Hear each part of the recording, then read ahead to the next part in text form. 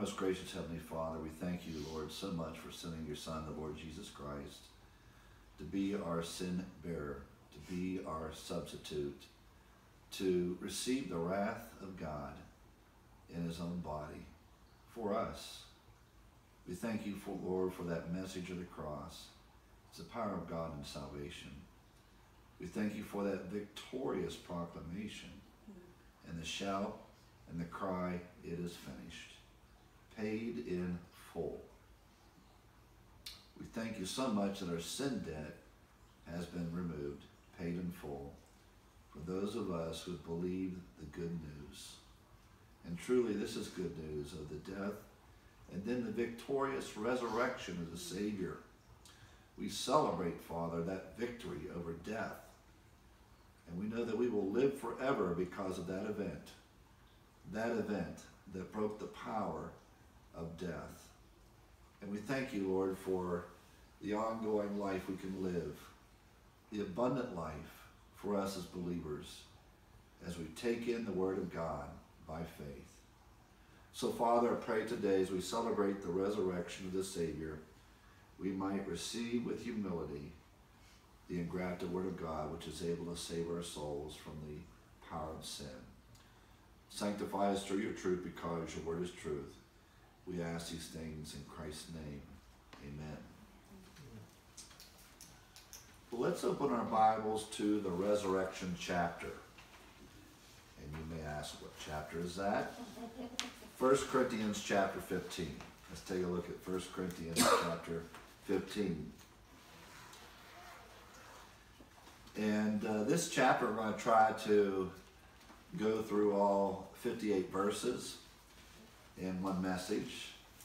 And I know it is possible. We'll see how far we get, but we're going to move pretty quickly. But I just want to outline some of the major things in this chapter, great chapter on the resurrection. We begin here with verse 1. Moreover, brethren, I declare to you the gospel which I preached to you, which you also received, and in which you stand. Notice he's addressing believers, the believers here at Corinth.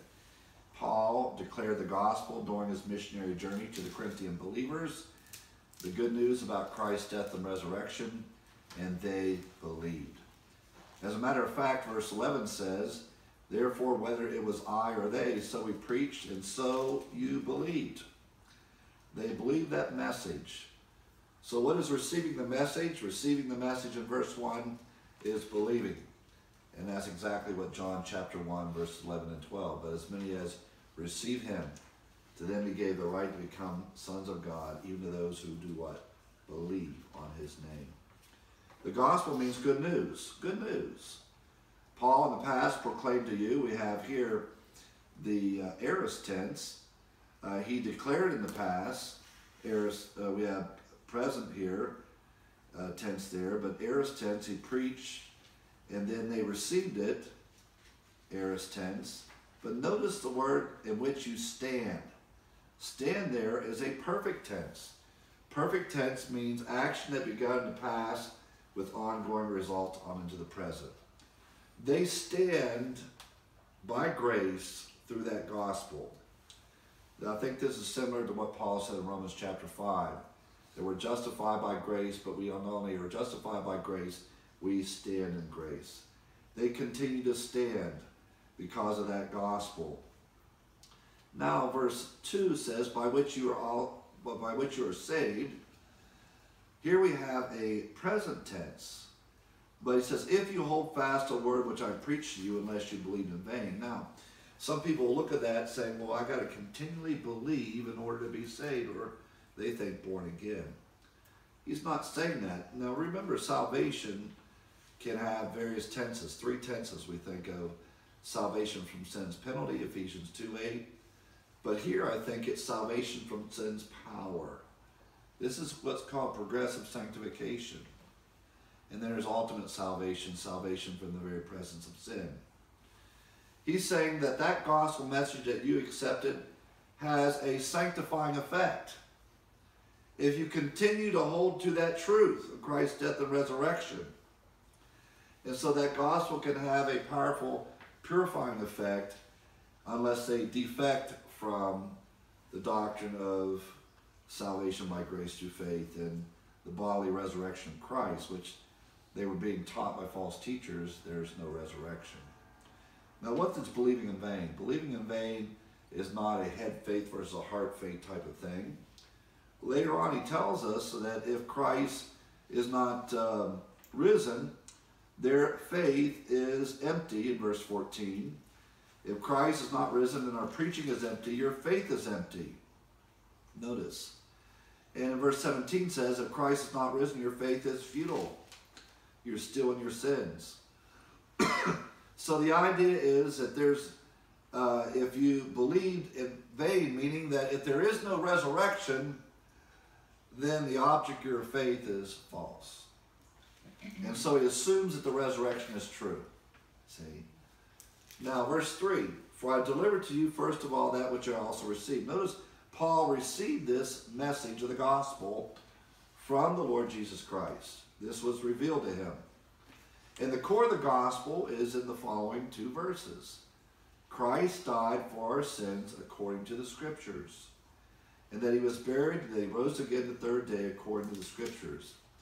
That's a pretty simple message. But notice the word for. What does it mean Christ died for our sins? Well, it shows you the reason why he died. Some people say that he died just to show us how to live, the example theory of the atonement. But here it means he died as our substitute. That word huper, H-U-P-E-R, is a Greek preposition, and it means in our place as our substitute. So what we're teaching here is substitutionary atonement or substitutionary death. He died in our stead. He died the just for the unjust. We deserve condemnation, we deserve death, but on the cross, Christ took our place. He became our sin bearer, as Paul would say in 2 Corinthians 5:21. He became sin for us who knew no sin, that we might be made the righteousness of God in him. We call that the great exchange. Our sins were placed on Christ, and when we believe, he gives us his righteousness. What a deal. That's a great thing, isn't it? So he died for our sins. And so he became a sin bearer. That's why he came. And this is based on the prophecies of the Old Testament. And there are several Old Testament scriptures that indicated that Christ would die. We'll only name a few of them. Isaiah chapter 53. He was wounded for our transgressions. He was bruised for our iniquities. Notice that. It's for our sins. And then Isaiah 53 verse 6. All we like sheep have gone astray. We have turned everyone to his own way. And the Lord hath laid on him, God the Father laid on his Son, the iniquity of us all. That's imputation. He imputed our sins to the Savior. Isaiah 53:8, just at the end. For the transgression of my people was he stricken. For the sins of my people was he stricken, the transgressions. And then at the end of chapter 53, verse 11, for he shall bear their iniquities. He shall bear their iniquities. In Isaiah 53:12, at the end, he bore the sin of many, and he made intercession for the transgressors. So the scriptures predicted that Messiah would be a sin bearer. He would come to bear the sin, pay for the sins of actually the whole world, as John 3:16 indicates. So he died for our sins according to scriptures. Now verse 4, and that he was buried. Now his burial demonstrated that he died. This was not the swoon theory of atonement, as some teach, that, well, he swooned on the cross, and then kind of like when he got into the tomb, he woke up. And so they try to attack the doctrine of resurrection, saying Christ merely swooned. No, he had his side pierced.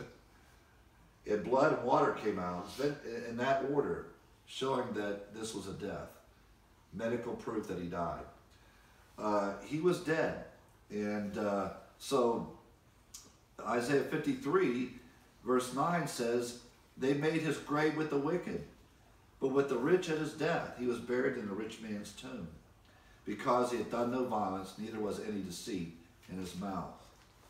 And then we have the resurrection. He rose again the third day, according to the scriptures. And there are such passages such as Psalm 16, 10, and 11. For you will not leave my soul in Sheol. That's the place where the spirit goes at death. He said, you will not leave my soul in Sheol. And then the body is pictured as going to the grave, but that body did not decay. Nor you will allow your Holy One to see corruption. Isn't that interesting? That body did not suffer decay. Remember Lazarus' resurrection? He said, it's 3 days. It's 4th day now. He's starting to decay. 3 days he was only in the grave. His body did not see corruption. You will show me the path of life. In the presence of his fullness of joy, and at your right hand there are pleasures forevermore. Isaiah chapter 53, verse 10 and 11. Yet it pleased the Lord to bruise him. He had put him to grief. When you have made his soul an offering for sin, he shall see his seed. He shall prolong his days. How will he do that? How can a dead man do that? Through resurrection. He shall prolong his days. So the scriptures predicted his resurrection. Now we have the witnesses who saw the Savior alive after he arose. And then we have here actually 5 accounts out of 17. Now if you look at your handout, there were 17 resurrection appearances of Christ. Now this is broken into several categories, by the way. The first 5 events occurred on the day of resurrection. So events 1 through 5 occurred on the day of the resurrection. And then the following 6, 7, 8, 9, 10, 11 occurred up to his ascension. Christ was here on the earth for 40 days. So at least 6 other occurrences beyond the day of resurrection where he appeared to various individuals. And then after his ascension back to heaven, he appeared in the book of Acts. There's 6 more occurrences to Stephen, Saul, who later became Paul, and then finally the Apostle John, Christ appeared to. So there's a total of 17 post-resurrection appearances. 5 of them are mentioned here in the book of 1 Corinthians 15. We see that number 3, I have it outlined, you have it underlined there. He appeared first of all to Peter, 1 Corinthians 15a. And then number 5, he appeared here to the 12. He calls it the 12 here, which, by the way, the 12 is simply a number showing that these are the original apostles that he called. Doesn't mean that there were actual 12 by that time. The number was reduced. Remember, Judas betrayed Christ. And then Thomas wasn't there at the first appearance. But the 12 is really a group title, so that we identify them as the apostles. So he appeared to the 12. So in our passage here in 1 Corinthians 15, verse 5, he was seen by Peter, then by the 12. Now, some may ask, well, why don't we have the appearances to Mary or Mary Magdalene? Well, in court, women were not allowed to witness, or their witness was not valid in a courtroom setting. So I think Paul is presenting legal evidence for the resurrection. And in that day, that they did not allow women to present legal evidence in court. So this is the reason why he mentioned men in this passage. Mentioning Peter first. Now, verse 6, after that he was seen by over 500 brethren at once. Now this is probably the most astounding validation of the resurrection of the Savior. Notice he says, of whom the greater part remain to the present, but some have fallen asleep. Some have died by this time, but the majority is still alive, meaning you can go interview them.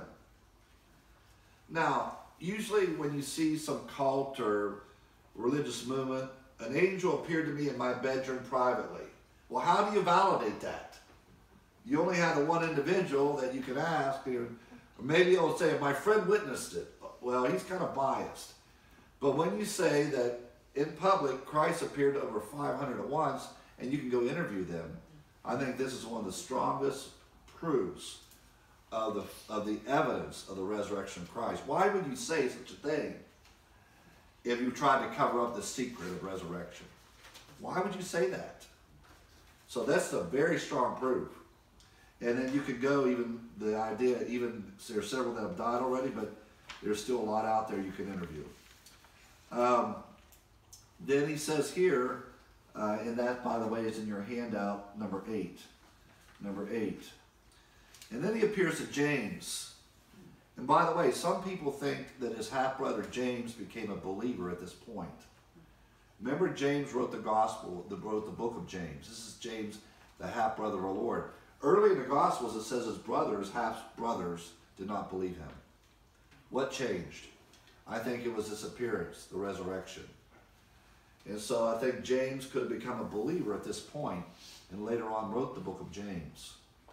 And then all the apostles. Now, there are several occurrences where he appeared to the apostles, but I think this is probably referring to his ascension to the 11, in verse number 11, by the way, on your handout.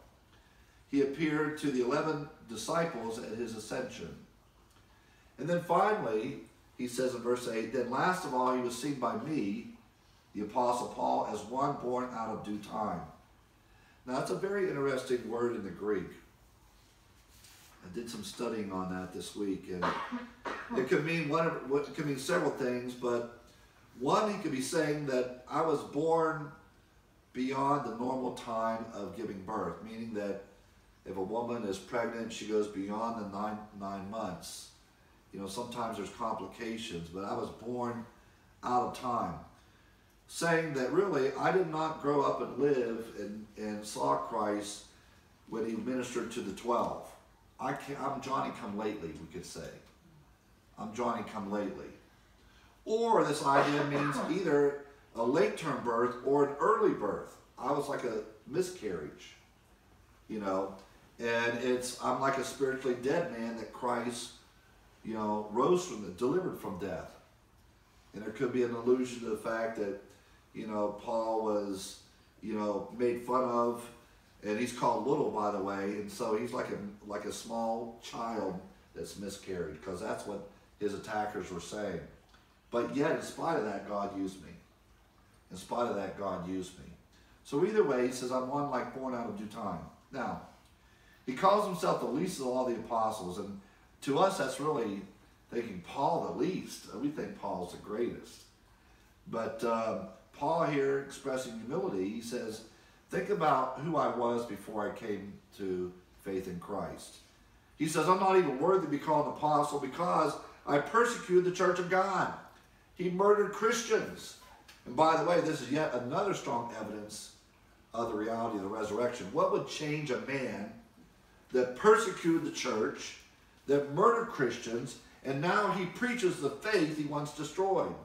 What would so transform his life for the rest of his life that he would be beaten, stoned, put in jail, and still proclaim that truth? The resurrection of the Savior. That is what transformed Paul. And you remember on the road to Damascus, the Lord appeared to Paul, and he was forever transformed by that point onward. Notice he says it's by God's grace, verse 10. By the grace of God, I am what I am. And you know what? All of us could say the same thing. We don't deserve anything that God has given us, especially salvation. We are undeserved. We are undeserving creatures. But it's by the God's grace, I am what I am. But you know what? That grace was not in vain to no purpose. I labored more abundantly than they all the other apostles. We can say that is true. Paul was tireless in his missionary journeys. But yet he says, it's not my strength alone, it's the grace of God which was with me, meaning God's divine enablement.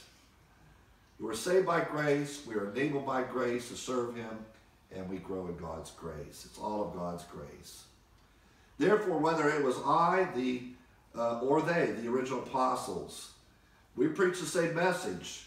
And so you, Corinthians, believe that message, the gospel. Now, verse 12, he brings out a question. Well, what if there, as some are teaching, no resurrection? what are the implications? Think about this. And I think atheists should consider this too, but many of them have, but the answer is dark when you think about it. Now, Christ is preaching he has been risen from the dead. How are there some among you that say there's no resurrection of the dead? He said, verse 13, well, if there's no resurrection, then Christ is not risen. And what's the implication of that? Verse 14, and if Christ is not risen, our preaching is empty, and your faith is also empty.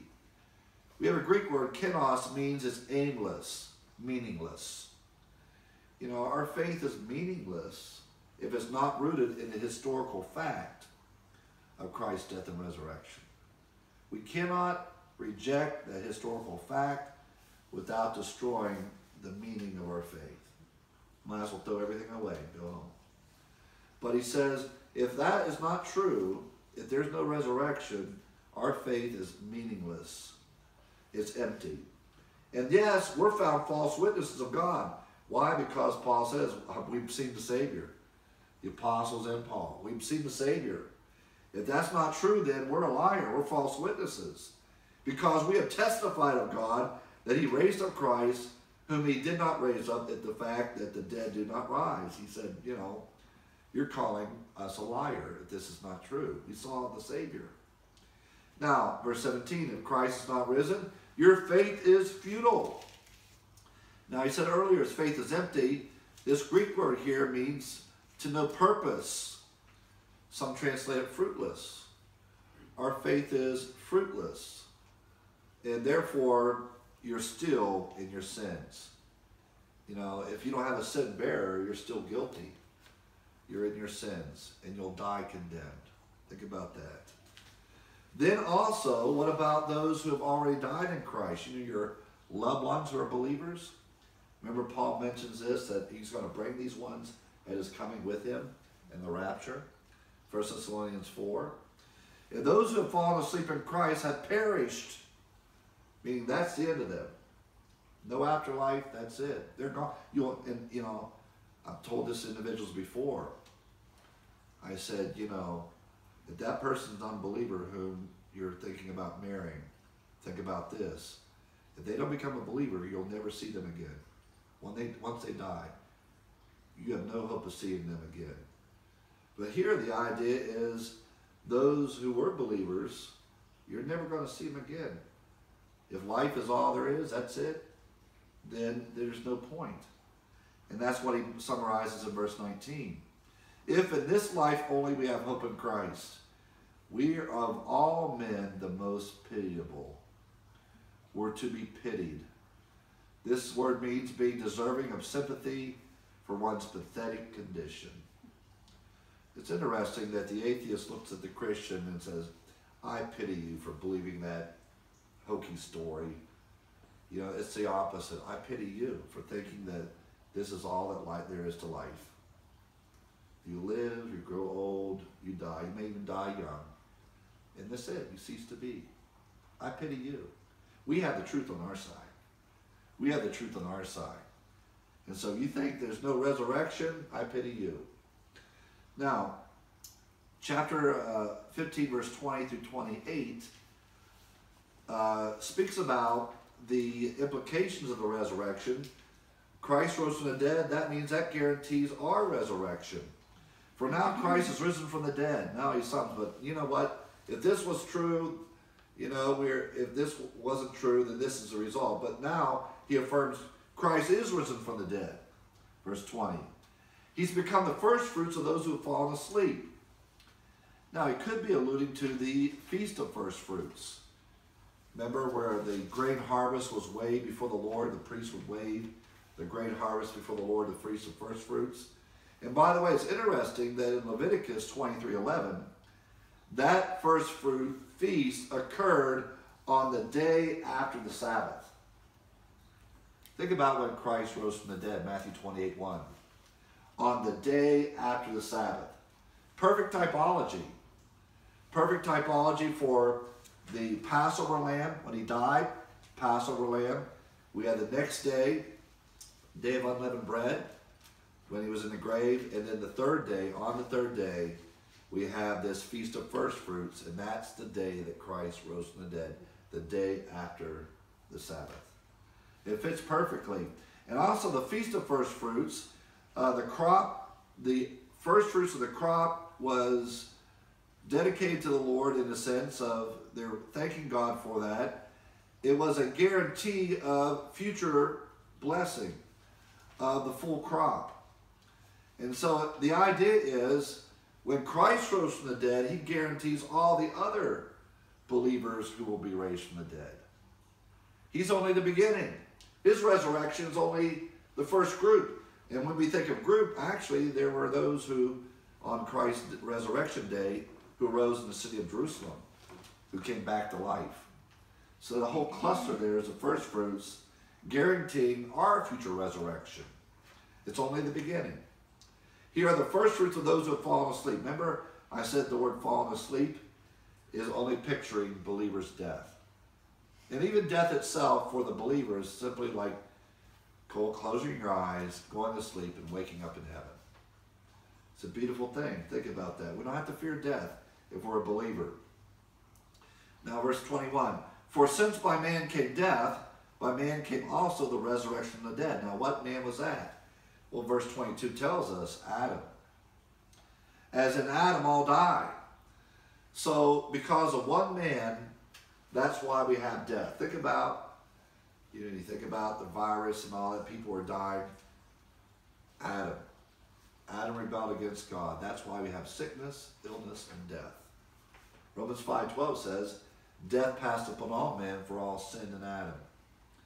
And so that obituary called in Genesis 5, and he died, and he died, and he died, and he died, was a result of the fall because of Adam.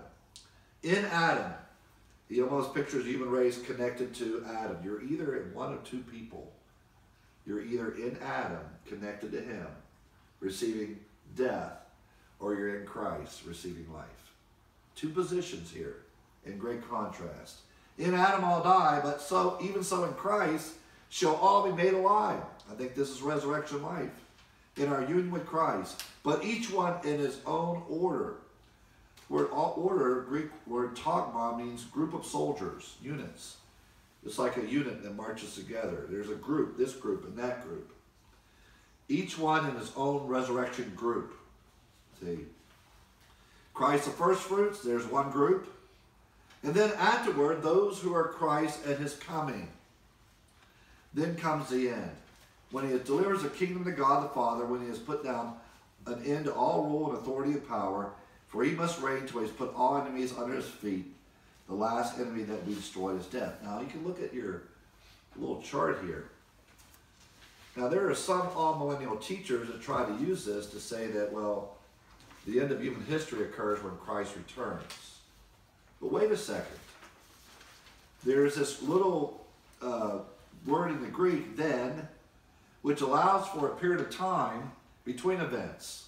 For instance, between Christ the first fruits and those that are Christ at his coming, we have right now almost 2,000 years. That's a long period of time. So he's looking at the broad picture. He's not trying to get every detail here, but he's looking at the panorama of these events. And so we can also say that between the then, those that are Christ's coming, then the end, there's also a period of time. It doesn't mean that the end occurs at Christ's coming. See, this is how all mills try to teach, attack pre-mills. They like to use this passage. But that's why I've laid out for you. But before that end, what do we have? Before the second ending, when God will destroy death, that's the ultimate goal, the destruction of death, we have the Lord reigning till all enemies are put under his feet. And in your chart, that's the millennial kingdom. That occurs between the second coming and the end. So he says something occurs before the end. He will reign till he's put every enemy under his feet. But the last enemy is what? Death. And when we look at when death will be defeated, let's take a look at Revelation 22, 21, verse 4. Revelation 21, verse 4. And we will see the end of death in this passage. And here, the Apostle John records the end of death, chapter 21, verse 4. God will wipe away every tear from their eyes. There shall be no more death, right there, nor sorrow, nor crying. There shall be no more pain, for the former things have passed away. When is this? This is the eternal state. It's the eternity I have on the chart there. That's when death will be defeated. By the way, the reign of Christ continues because in chapter 22, verse 1 and 3, we have two thrones. We have that are shared, the throne of God and the Lamb. Both the Lord and Christ co-rules. So what this is saying here in 1 Corinthians, he's saying that Christ will reign until he put every outer enemy under his feet. Then he hands the kingdom back to the Father. I've accomplished your purpose. And then they continue to reign forever. So he accomplishes the purpose that the Father sent him in regard to rulership. And then he hands the kingdom back to him. So, verse 27, for he had put all things under his feet. But when he says all things are put under him, it is evident that he who put all things under him is accepted, meaning that all things do not include God. Obviously, God's not included in everything put under his feet. He wanted to make that clear. Now, when all things are made subject to him, then the Son himself will be subject to him who put all things under him, that God may be all in all. And basically, that's Revelation 22, 1 and 3. He hands the kingdom back to the Father, and then they continue to reign forever. So, Hebrews chapter 2, verse 5, the angels are not given the age to come. But you know what? We don't see Jesus yet defeating all enemies. It's interesting, Hebrews chapter 2, which shows that the kingdom is not now, by the way. And let's just briefly look at Hebrews chapter 2. Hebrews chapter 2. And then we'll look at verse 5 and following. For he hath not put the world to come, of which we speak, in subjection to angels. That's the coming kingdom. No, the Son will reign in that kingdom, not angels. But one testified in a certain place, saying, what is man you're mindful of, the Son of Man, you take care of him? He's quoting Psalm 8. You have made him a little lower than the angels. You crown with glory and honor. You set him over the work of their hands. You put all things in subjection to his feet. Notice here, verse 8. For in that he put all in subjection under him, he left nothing that is not put under him. But now we do not yet see all things put under him, but we see Jesus. The kingdom is not now, but he'll reign in the kingdom, and eventually everything will be put under his authority, including finally death. He'll defeat every last enemy, including Satan. Satan will be bound during the kingdom, by the way. And so we'll have victory even over angels. So this passage teaches premillennial doctrine. Okay, let's now look at verse 29. Now we come to a difficult passage which I think cults have used to practice, and even the Roman Catholic Church, by the way, uses this falsely. Otherwise, what will they do for those who are baptized for the dead? So they think, well, isn't baptism only for the living? What about this strange practice of baptism for the dead? What is he talking about there? If the dead do not rise at all, why then are they baptized for the dead? He may have been using this false practice for argument's sake. If there are those who are baptizing other individuals to provide salvation for their dead loved ones, why do that if there's no resurrection? He could be throwing out a hypothetical. He doesn't commend this practice, by the way. And this is what cults do. They take obscure verses, unclear verses, and make major doctrine out of them. That's false hermeneutics. We need to take the clear verses that are in Scripture and make sure that doctrine is formulated from those passages, not the obscure passages. Now, another thing he might be referring to is there are believers who are dying for the faith, and then just like replacement soldiers, the next one would be baptized instead of the other one, in the sense that that was replenishing the ranks. There's more soldiers coming on for the Lord. Those who are dying off, the ones who are baptized, who are new believers, they're really taking the place of those who have died in the past. So it's another possible interpretation. Paul may also refer to the fact that the baptism of new converts is replenishing the depleted ranks of believers who have died.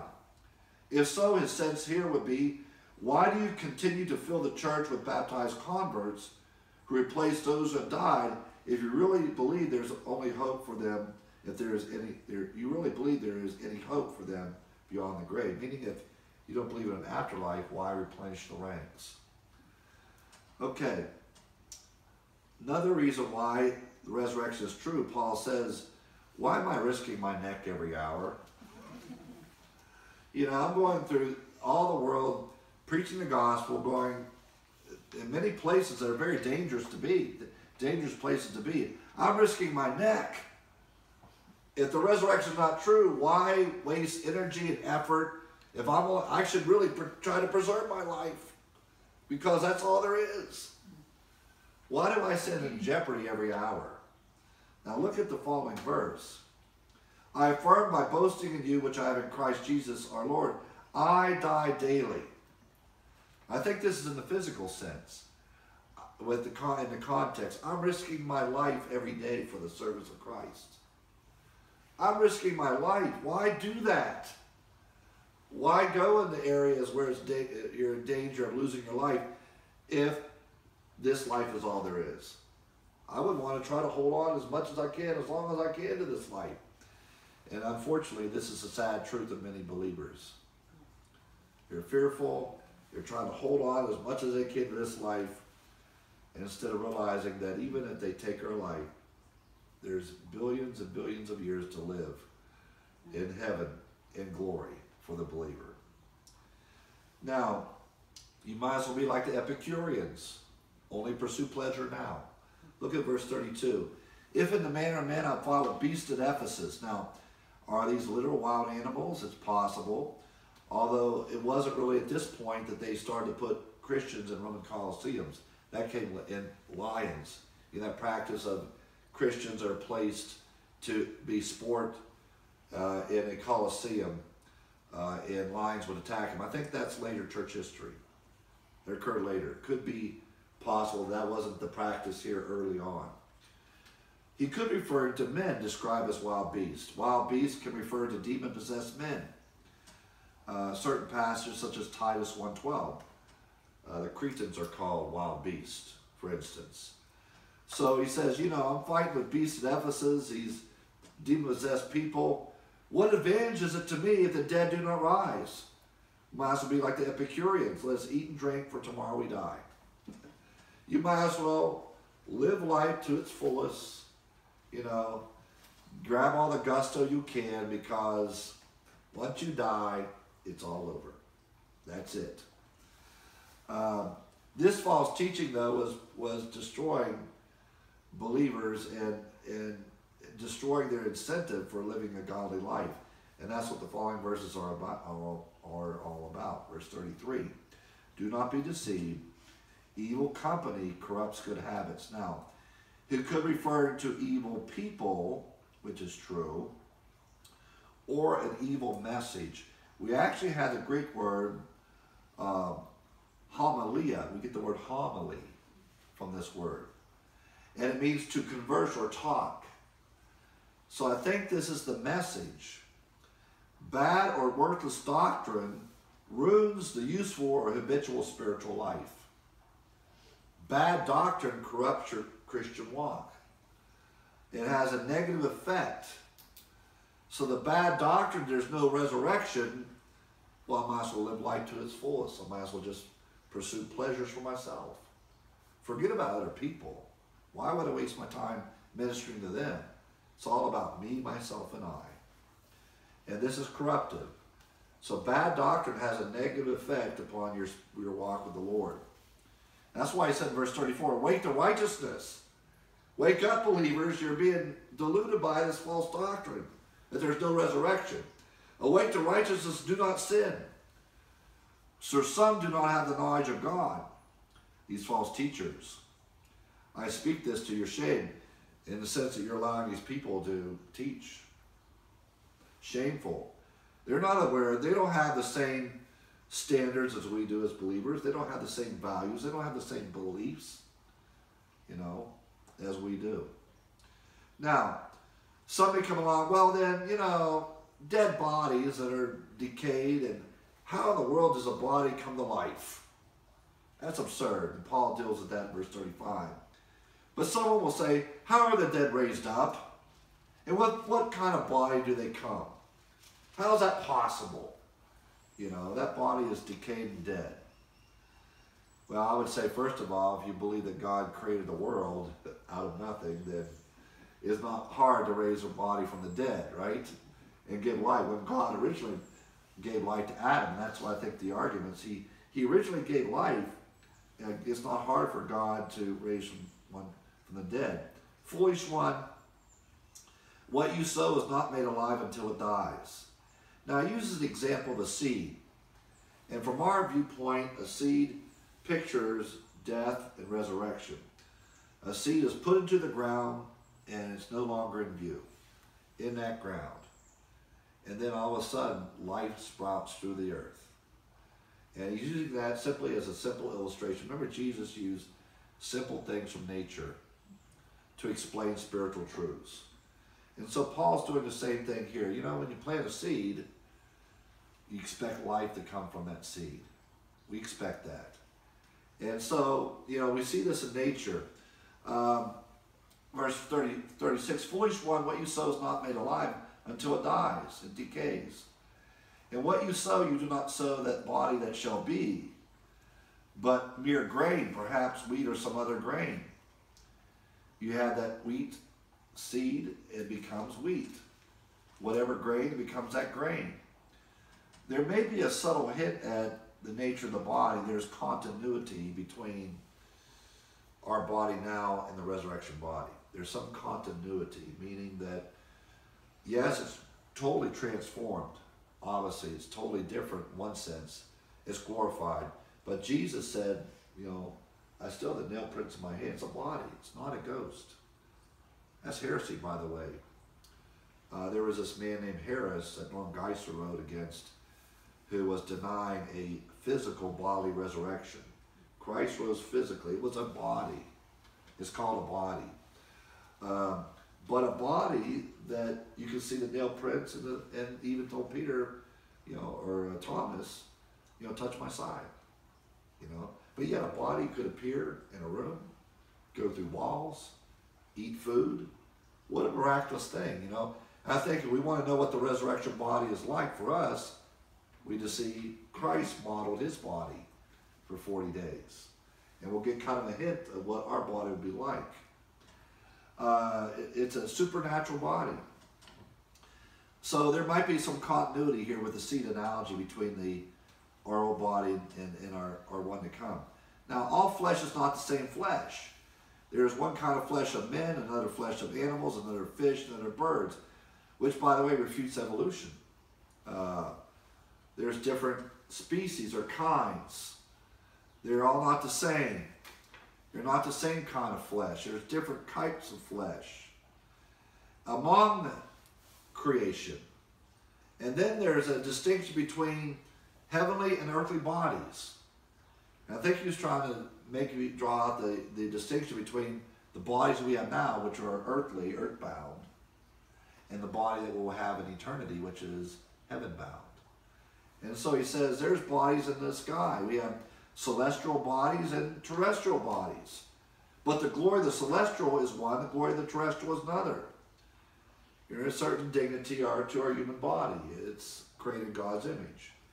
It has purpose and value. But how much more dignified our glorified body? Just like a bright shining star, like the sun, moon, you know. It's much more glorious, we could say. Even among the stars, there's varying degrees of glory. Not every star is the same magnitude. We use the word magnitude. That determines, that's a value placed on its brightness. How bright is it? And this may be a hint of our resurrection bodies as well. There's one glory of the sun obviously much brighter than the moon, another magnitude of the moon, another glory of a star, and even one star difference in magnitude. Even the stars vary in their brightness. Okay? Notice verse 42. So also is the resurrection of the dead. Now, I'm not going to be 100% dogmatic here, but I'm leaning toward the idea that, and we have other clues in Scripture, in Daniel 12, those that win souls to the Lord will shine as the stars of heaven in brightness. I think our glorified bodies will be distinct. Each person's body, one body will be brighter than another. And this will maybe one way throughout eternity show rank. You know, how we show various ranks today. Our bodies will be glorified in light to our faithful service here on earth. And some Christians who have not done much for Christ will be dim bulbs. And others will shine bright. And others will be bright shine. So even our resurrection bodies, there may be some distinctions among believers in the terrestrial realm in our resurrection. And this is based on reward, although as a possibility. So is the resurrection of the dead. The body is sown in corruption. It is raised in incorruption. Now, he has several contrasts now between the current body and the one to come. He lays those distinctions. He compares the two. The body now is a corruptible body. It's decaying. Even Paul says the outward man is perishing, but the inward man can be renewed day by day. Isn't that wonderful? The older you grow, yes, you're feeling the pains, you're feeling the tiredness and weakness, but you know what? The inward man can be just like a young child. You ever had those days where reading the scripture, you're just like, wow, you feel like a brand new baby. The joy and the peace that could be in your soul. That inward man can be renewed day up to the day of death. Up to the day of the death of this physical body. You may not feel well outwardly, but inwardly can be transformed. So, he says here, the body is sown in corruption, is raised incorruptible, meaning not subject to decay. The body now is sown in dishonor. But then, you know what? It's going to be glorified, raised in glory. The body's now weak. It's sown in weakness. But you know what? It's going to be raised in power. Powerful body. The body is sown a natural body. It is raised a spiritual body. Now, what does he mean there? Now, the natural body is the word psychikos. It means soulish. A body governed by the soul or fallen nature of man. You know, our body is under the control of the sin nature. It's dominated by that. But you know what? When we receive a resurrected body, we will say, goodbye, sin nature, controlling my body. We will have a supernatural body. Now, the word spiritual does not mean immaterial. It's very important. He doesn't mean you'll be like a ghost. It's like a vapor. No, it will be a material body, but it will be glorified. Okay? The word spiritual we can translate supernatural. You have this natural body, this body resurrected will be supernatural. It will be dominated by the Spirit. So a resurrected body will be not dominated by the flesh, it'll be dominated by the Spirit. It's a spiritual body. There is a natural body, and there is also a spiritual body. So a spiritual body denotes an immortal body, not an immaterial body. A spiritual body is one dominated by the Spirit, not one devoid of matter. The Greek word pneumatikos, translated spiritual, means a body directed by the Spirit as opposed to one under the dominion of the flesh. Verse 45, as it is written, the first man, Adam, became a living being. The last Adam became a life-giving spirit. Adam was a life receiver. Remember? God breathed into man's nostril the breath of life. Adam was a receiver of life. What about the second Adam? Christ is a life giver. That shows he has life in himself. He's God. We're but mere mortals right now. But you know what? Our Lord Jesus Christ gives life. That's why we need to trust him. I cannot give you life, but he can. He is a life giver, whereas Adam was a life receiver. However, the verse 46, however, the spiritual is not first, but the natural. Meaning, Adam was created bodily first. And then afterward, we have the spiritual. So in this life even, we have this natural body first.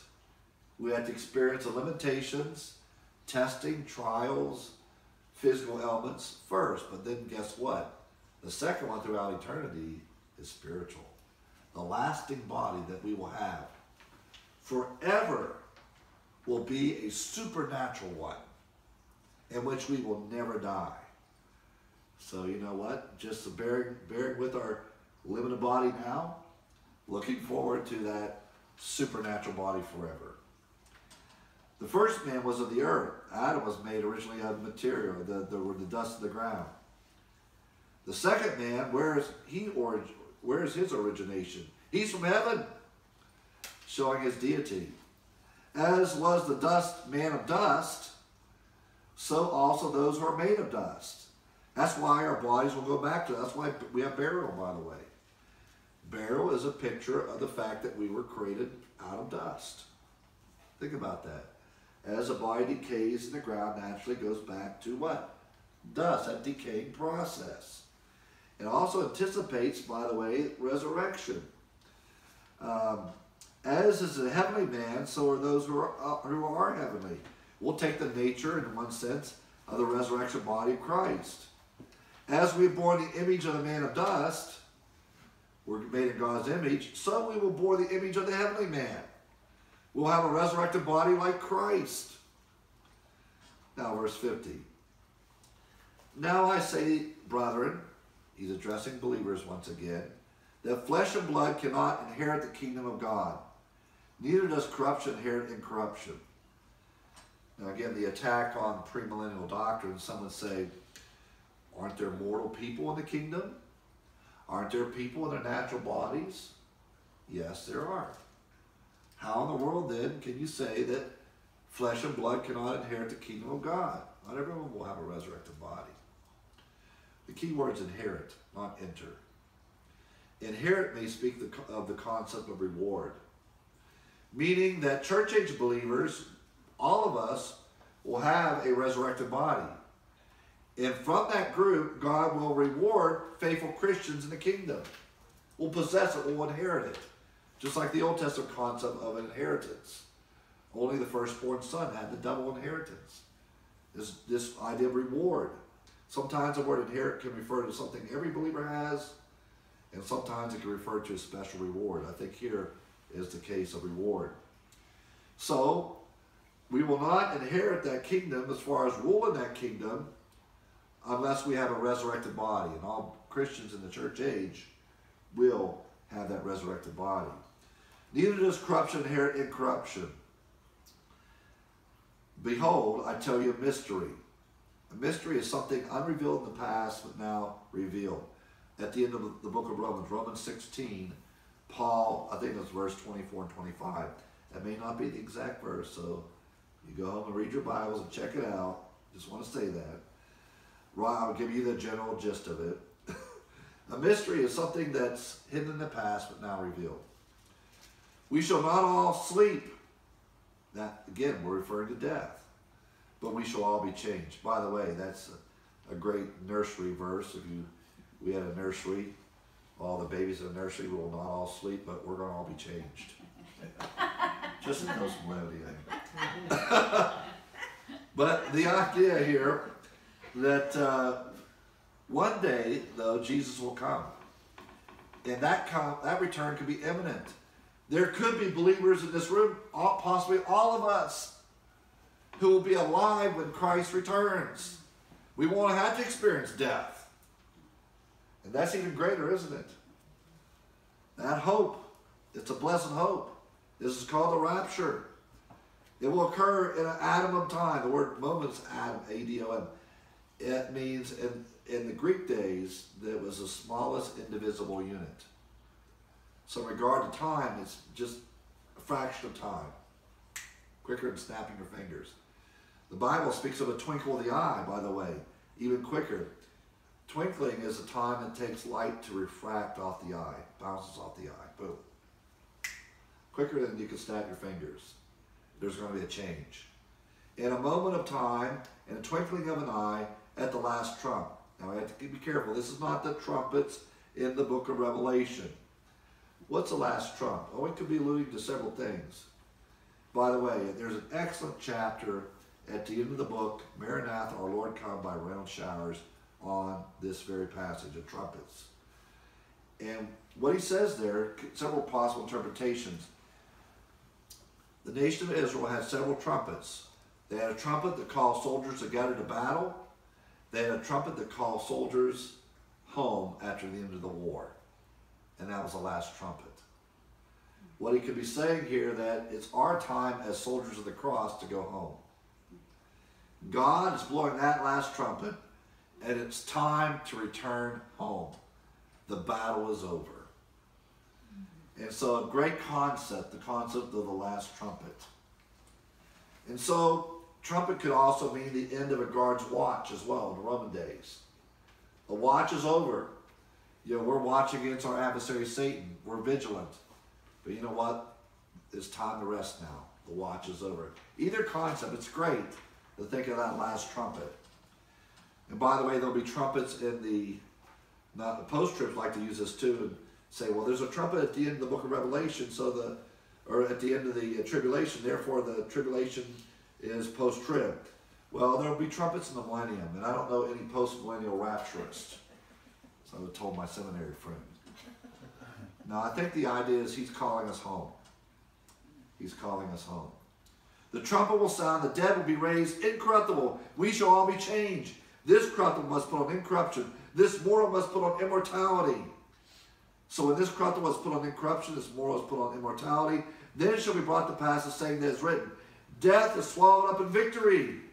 O death, where is your sting? O Hades, where is your victory? Now he's probably quoting here from the Septuagint of Hosea 13:14. Let's look at Hosea 13:14. But we're going to read out of the Masoretic text. And I think this is fascinating in light of the current events.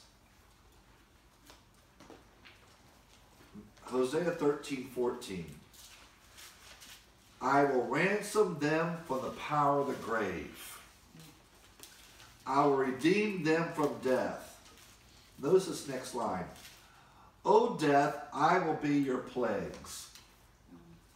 God is one day going to send a plague to death, and guess what? Death is going to die.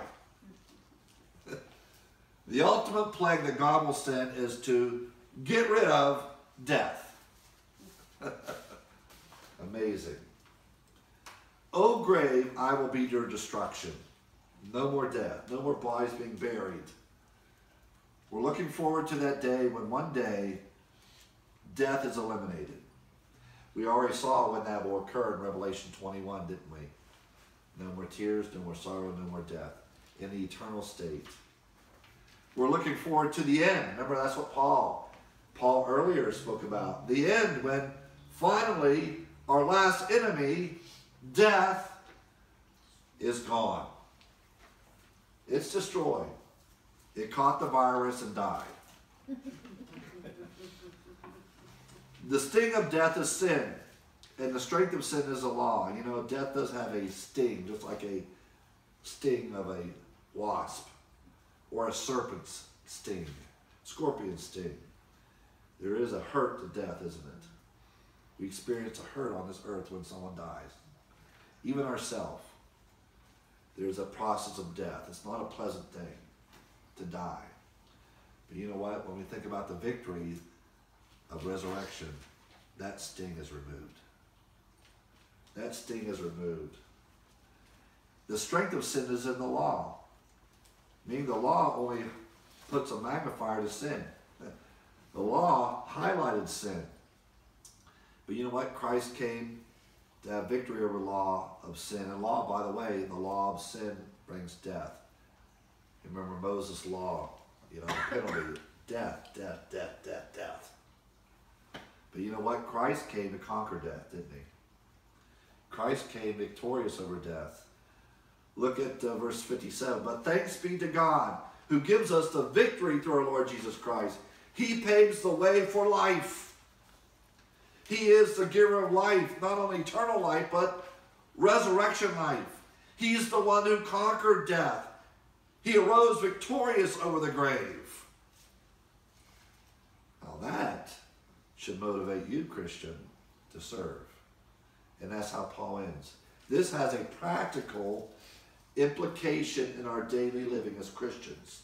Verse 58, therefore, my beloved brethren, be steadfast. That means keep plugging. Keep going forward. Be immovable. Don't let false teachers veer you off to the side. Say, no, I'm going to stay in this truth. The bedrock doctrine of the Christ's death and resurrection. I'm going to remain firm in it. Always abounding in the work of the Lord. Be like Paul in 1 minute. Be tireless in our service of Christ. Knowing that your labor is not to no purpose in the Lord.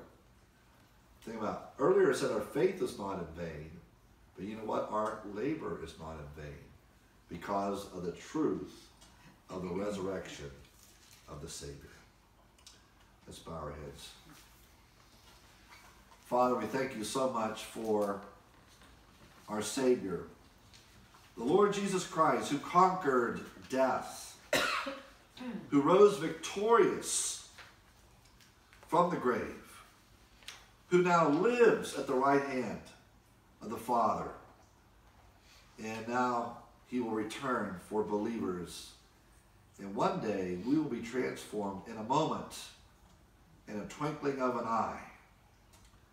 And Father, as believers of the Lord Jesus Christ, help us to remain steadfast in this truth, to have this confidence and faith, knowing that you are the author of life. Those of us who have believed the gospel, the good news about Christ's death and resurrection, can have this certain promise, certain hope to be with the Savior forever in a glorified body, not subject to corruption. If you're watching this and you're not a believer in the Lord Jesus Christ, we laid out clearly the good news that Jesus Christ died for your sins. You're guilty, but you know what? Christ took that guilt. He took that punishment. He took that penalty for you. And he rose victorious from the dead to give you life. A dead man cannot give life, but Jesus Christ conquered death. And he can give you eternal life if you simply place your faith in him. It's not about your works, your church attendance, or anything else, of anything good that you can do. He did it all. And just simply receive by faith. Have you placed your faith in the Lord Jesus Christ for eternal life? If not, do so today. For God so loved the world that he gave his only begotten Son, that whosoever believes in him should not perish, but have, right now, not when you die, now, everlasting life. Believe on the Lord Jesus Christ, and you'll be saved. It's in Christ Jesus' name we pray. Amen.